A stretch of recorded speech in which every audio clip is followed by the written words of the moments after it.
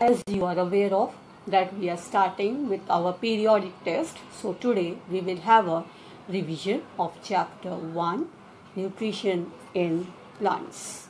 So children, here we will start with the topic and have a quick look out on all the questions that can be there for your exam. So the first topic that comes up is nutrition. So children, what is nutrition? As you all know, nutrition is something else, is the process by which organisms obtain their nutrients, which are utilized by the body for the growth, repair and other processes which are necessary to maintain the life. And this is what is called as nutrition.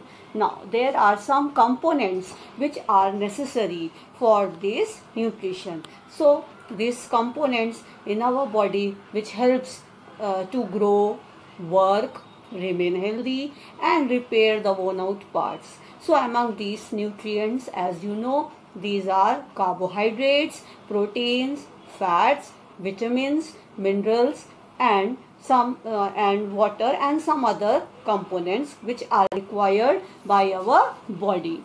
Then, as you know, when we talk of nutrition, there are two modes of nutrition. One is autotrophic mode of nutrition and the other one is your heterotrophic mode of nutrition. So when we talk of autotrophs, either the organisms which can prepare their own food are said to be autotrophs. So autotrophs are the organisms that make their own food by using simple substances from their surroundings. And here comes some bacteria, unicellular algae and many plants which are considered to be autotrophs. The other group comes up is your heterotrophs. Here comes all the kinds of the animals, fungi and most microorganisms which are non-green and some non-green plants which cannot make their own food because they depend on the plants directly or indirectly for their food. So some obtains their nutrients by feeding on the other organisms and some of the organisms they obtain their nutrition directly from the plants. So these are categorized as your heterotrophs.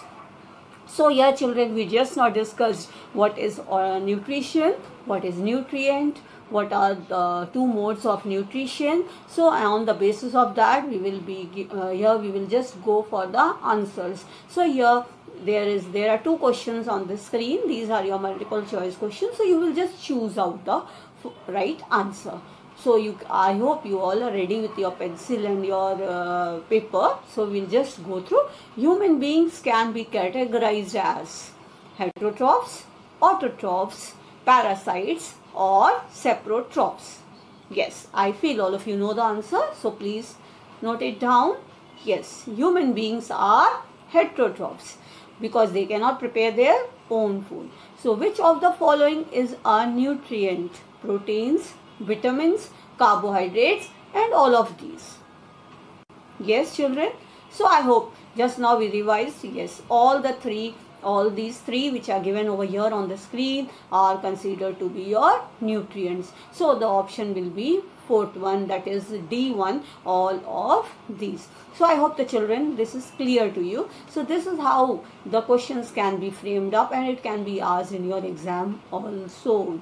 So today, as you know, we are just preparing oneself for the periodic test. So here I will be continuing with the questions also in between the lecture so that you are familiar with what type of questions can be framed up, either what kind of questions can be asked during the exam. Yes.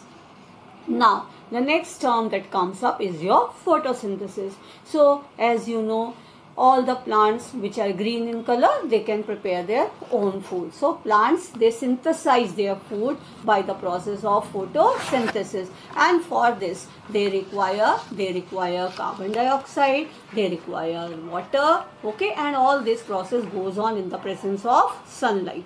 And when we talk of this photosynthesis, it takes place basically in the green part of the plant. So why in the green part? Because there the chlorophyll is present. So where is this Now one more question, if I just go through, is what is stomata? These are the tiny pores which are present on the surface of the leaf. So here you can see the equation which is given on the screen, that is 6 CO2 plus 6 H2O in the presence of sunlight gives out glucose, C6H12O6 plus which gas is revolved, that is your carbon dioxide. So this is the equation. Here you can see on the reactant side we have carbon dioxide and water, and on the product side we have glucose and oxygen. So glucose and oxygen is the product. Okay, that means that is released when they undergo the process of photosynthesis. So here you can see how the plants, they undergo the process of photosynthesis, how they just take in the carbon dioxide in the presence of sunlight and water, and they in the part which are said to be the green colored part, that is your chlorophyll, where the chlorophyll is present, there the process of photosynthesis is taking place, and how they form the sugar and release out the oxygen. Now there is one more question. How do the colored leaves undergo the process of photosynthesis? Because as we know, most of the plants have got leaves which are not green in color. They are basically red, yellow, or maybe some other color. So how do they prepare the food? Do they undergo the process of photosynthesis? Yes, these colored leaves also undergo the process of photosynthesis. How do they go? Is the sun is the ultimate, as you know, the sun is the ultimate source of the light. So these leaves also have chlorophyll. So these chlorophyll in such leaves is masked in the other colored pigments. It is not there, it is present within in one place, there within the chlorophyll only, but it is present in those pigments which are present within the leaf also. So there is again questions for you. All that we have just now discussed, on the basis of that there are few questions for you. First one, ultimate source of energy. Yes children, what is the ultimate source of energy? Second one, where is the food factory of the plant? Third one, tiny pores on the surface of the leaf. Fourth one, green pigments which are present in the leaf. Fifth one, the process of food making in the plant. Sixth one, raw materials for the photosynthesis. And the seventh one, end products of the photosynthesis. I hope you all know the answers, but we will discuss with the answers once again so that you will be clear with the answers also. So ultimate source of energy is, yes, sun. Second one, food factory of the plant, leaf. Tiny pores, stomata. Green pigment present in the leaf, chlorophyll. Process of food making in the plant is called the photosynthesis. Raw material for the photosynthesis, that is your carbon dioxide and water. And products of the photosynthesis is your glucose and oxygen. Yes, right children. I hope you have understood till here, and the topic is very clear till the topic photosynthesis. And here you can see the colored leaves on the screen, and just now we discussed it is the pigment which is present in the leaves, okay, apart from the green colored chlorophyll, with the help of which they can undergo the process of photosynthesis. Okay, now children, next question that comes up is your algae. Either the topic that comes up is your algae. What is this algae? Algae is your slimy green patches on the ponds or some or other stagnant water bodies. You might have seen whenever you might have visited a pond, either a river. Okay, so wherever the water is stagnant, where it doesn't move, okay, there you can see the green patches which are there. And what is your algae? Since these children, you know, these children algae, they can undergo the process of photosynthesis. Since they are green in color, so they have got the pigment called chlorophyll, and so they can undergo the process of photosynthesis. Now two terms will be introduced to you. One is your parasite and the other one is the host. So for this one I will take an example as cuscuta. I hope you might have seen big trees. On those big trees you might have seen yellow color string like, okay, that is there on these trees. This is what is your cuscuta. Okay, so what is a parasite? The parasites which derives, okay, which deprives the host valuable nutrients. That means they are gaining the nutrients from the host, okay, on which, now what is an host? The plant on which these parasites they depend on for their food and shelter. So two terms I hope you might have understood. One is parasite and the other one is the host. Host means on which the parasites they survive, they live, they depend for their food and shelter. Whereas the parasites are the organisms, parasites are the plants which deprive their nutrients from these hosts. Then comes your insectivorous plants. Yes children, there are few plants which feed on these insects. They trap these insects and they digest them. Among them, the most common one is that of your pitcher plant. But you know children, these plants are green in color still, they undergo the process of photosynthesis, but they still depend on these insects. Why? Because they require to fulfill their requirements of the nitrogen compounds for its growth and development. So they are depending on these insects. So for this, if you remember, one of the example is that of your pitcher plant. Okay, here you can see on the screen the plant which is looking like a pitcher. This pitcher is formed, it is a modified leaf. Okay, it is the leaf of that plant. The leaf, it modifies in the shape of a pitcher, and with the help of the leaf which forming a lid to prevent the rainwater from entering into the pitcher. You can see a lid at the top of it, okay, and it prevents. But when an insect sits on the rim or the mouth of the pitcher, you can see a mouth, okay, here what happens to it? The hairs which are present within the pitcher directs the insects down into the pitcher where the enzymes are present, and these enzymes they digest the juice of the pitcher and digest the insects, and this is how they engulf the insects and just take in the nitrogen compounds from them and fulfill their requirements. So again here we have a question session. So again the topic is your name the following. Here you have to name one examples for each. One is parasite, the second one is symbiotic organism, third one is your host, fourth one is your saprotrophs, and the fifth one is your insectivorous plant. So here children, I feel all of you know the examples of all these, okay, and so there is no need. Is there any need to discuss the answers? Okay, if you want, yes, we will be going for it. Okay, so here yes, as we know, one parasite, yes, it is your cuscuta.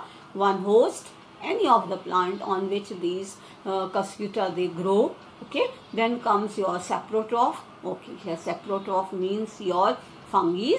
Okay, and then the insectivorous plants, and insectivorous plants are your pitcher plant, sundew plant. Okay, so these are some of your insectivorous plants. Now the term comes up is your saprotrophic nutrition. Now what is saprotrophic nutrition? There are some organisms such as your fungi, your bacteria, which feeds on the dead and decaying organic matter. Okay, it can be a plant, it can be an animal. Such organisms are said to be your saprophytes. Okay, and the mode of nutrition is said to be your saprotrophic. Even your mushrooms, your bread molds, your yeast, they are also considered to be your saprotrophic. They also undergo the saprotrophic nutrition and they are said to be your saprophytes. Now the next question that comes up, either the next topic that comes up is your symbiotic relationship. What is symbiotic relationship? Symbiotic relationship is the relationship between the two organisms. Here, one organism cannot survive if the other organism is not present. Okay, so such organisms which survive together for their mutual benefit. Among that, the most common one is your lichens. Yes children, if you remember your litmus paper which you have studied in your acid and base chapter, your litmus paper is made out of your lichens. Okay, so here there is a mutual relationship between the algae and the fungi. How is the relationship? What is the relationship here?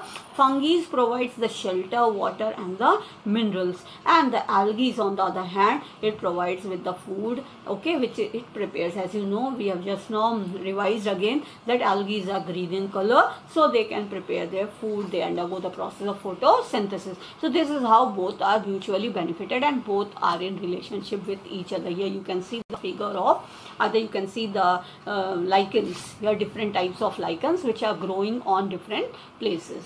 Okay, now the next is your replenishment of the nutrients in the soil. What is the need of the replenishment of the nutrients within the soil? Okay, so for this one we will say that replenishment of the nutrients means how the soil, it can enrich itself. Okay, sometimes what happens, the soil, it loses its fertility. So to again to have that replenishment of the nutrients, we are using fertilizers and manures. But here there is a vast difference between a fertilizer and a manure. Fertilizers are chemically based, okay, and whereas the manure, it is produced naturally. It is the excreta of the animals, either the leftover of the vegetables and the other food items. So here the soil, it requires some replenishment. Okay, so for this, even sometimes you might have seen, either you might have heard of the leguminous plants. These are the plants which the farmers,